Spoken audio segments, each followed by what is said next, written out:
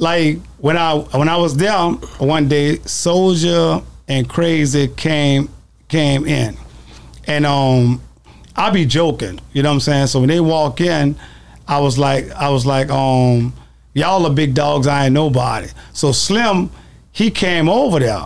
He was like, who? Mobo Joe? He's like, man, we come up on lower level, ruthless juvenile, doghouse posse, yada yada. You know, just running it, you know what I'm saying? Yeah, we on Boss Talk 101. Yeah, we gonna talk. I'm gonna get at you one time, man. When it comes down to the music, man, I see you with the Mobo Camp Records. I came down there and I interviewed Shirani at Peaches. Love me. And I was blessed to have the opportunity to, have these beautiful children, and they worked hard. That's a teamwork made a dream. The glory I have to give is that they worked hard. They worked hard.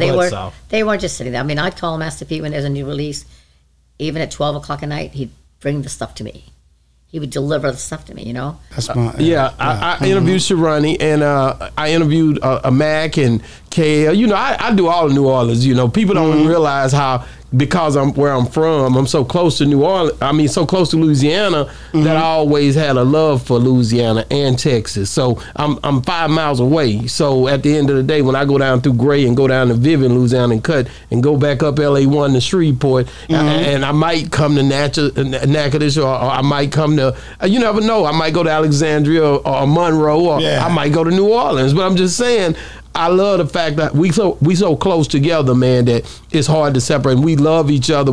People don't realize it. Louisiana, when you think about Pimp C and them linking with Master P and them back in the day, we're gonna get into all that. But I wanted to ask you, like what did Peaches Records? How was it when y'all first? You know, you've been knowing her a long time, but how was that, just linking with her and going by the store, and just how y'all came up?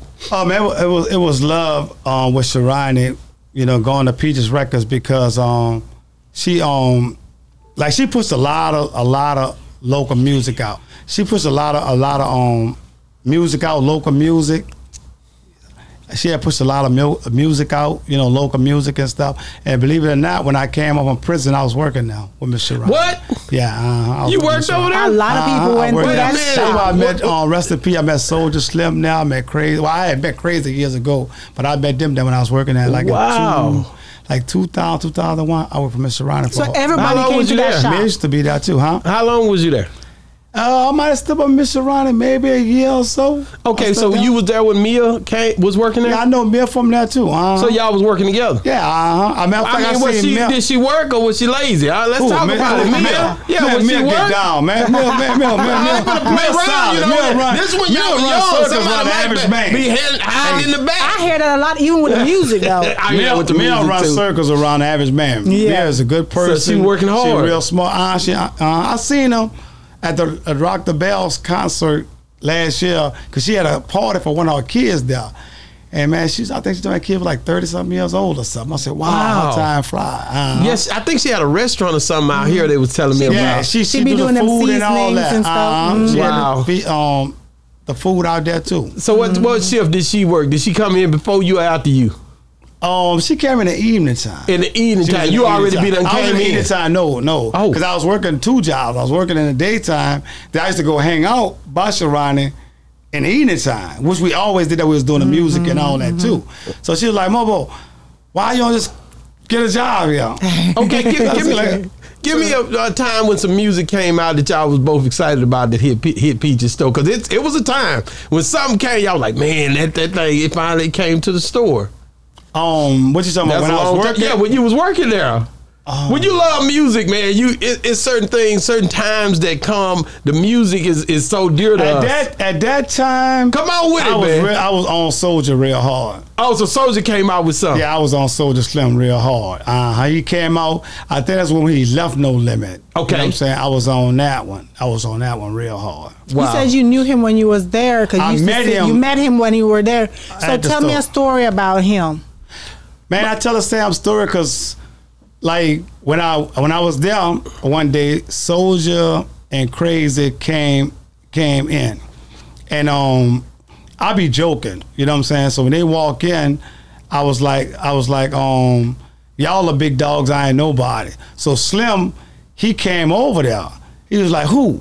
Mobo Joe? He's like, man, we come up all lower level, ruthless juvenile, doghouse posse, yada yada. You know, just running it. You know what I'm saying? So I'm like, all right. He's like, yeah. Yeah, so he was you know, telling me that. Then he said he was up there in Angola with Soulja from Ruthless. So he had been. Who you talking about, Soulja? Yeah, Soulja. He had been locked up. Yeah, he had been locked up in the prison. Times. Yeah, he was in Angola with Ruthless Juvenile, with Soulja from Ruthless Juvenile too. But he was telling me then, he was like, well, I didn't make it to the walk with folk to holler at him, but he said he heard he was getting out. So when he get out, he wanted to drop something. You know what I'm saying? So was the music is because you hear these stories about Soulja Slim.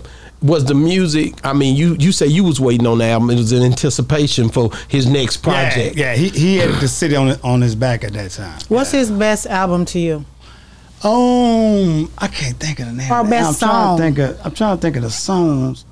I'm Not My Dog. That was my favorite. That's your favorite? Yeah, because the thing about it, my youngest son, I had him on it real tough, and that was we used to be rapping into each other and going back and forth, and that was his that was our favorite one.